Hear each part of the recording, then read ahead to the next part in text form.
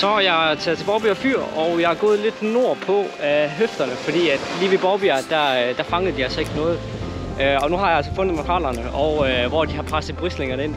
Alt det her, I kan se hernede i ringkanten, det er altså de store. Det ligger altså bare hernede.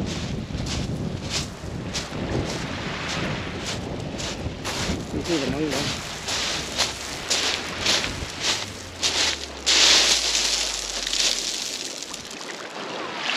De koger bare hernede. Det er en af brislinger, og det er makrellerne, der er derude. Jeg tog et kast her, dengang jeg kom, og bid med det samme. Bliver til den her fine basse. Jeg vil skyde den til omkring de 35-40 cm. Rigtig tyk i det. Kast her, det er nummer 2 kast. Jeg har bare lige kastet ud, og nu er der altså bid. Og det er altså nogle store makreller derinde. Der er så mange brislinger. Alt det sorte, I kan se i vandkanten hernede, det er altså brislingerne, der er blevet presset ind. Det er nogle fine rygemakreller, det her. Jeg skal lige få lov at se den.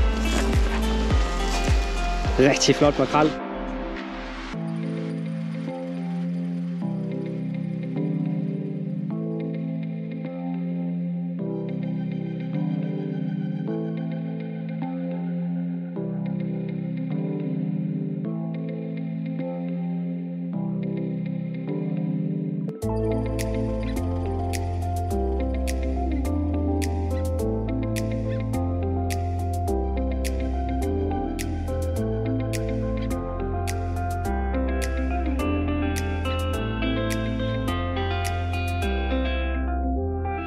Kaster jeg bare lige derude, så burde vi have bid.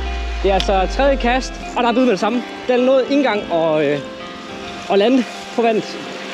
For at se, hvordan det går mok derude. Det er altså makrellerne, der presser brislingerne. Og morerne, der går mok foroven. Det er altså ude på spidsen derude. Jeg håber, I kan se det på filmen her. Det er altså meget, meget store og flotte makreller, vi får ind her. Det er bare at se. Bum.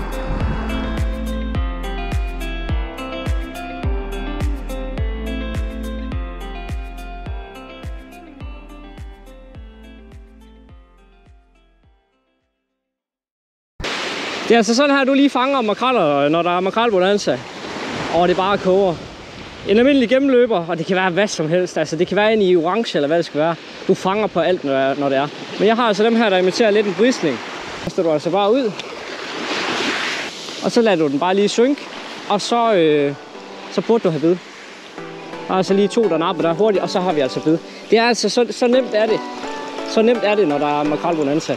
Og det er altså hver kast, du har fisk.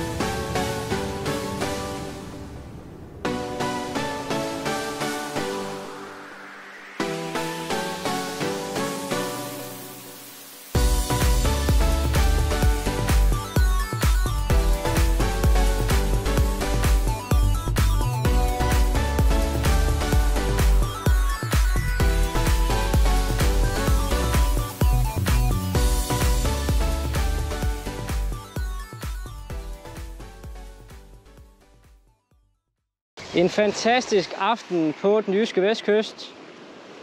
Og det er med at gribe chancen, når der har været det her østenvind. Fordi du kan ikke vente til næste uge, hvor der er vestenvind. Du skal altså afsted. Så grib chancen, hvis I har muligheden. Det er altså oplevelser for livet.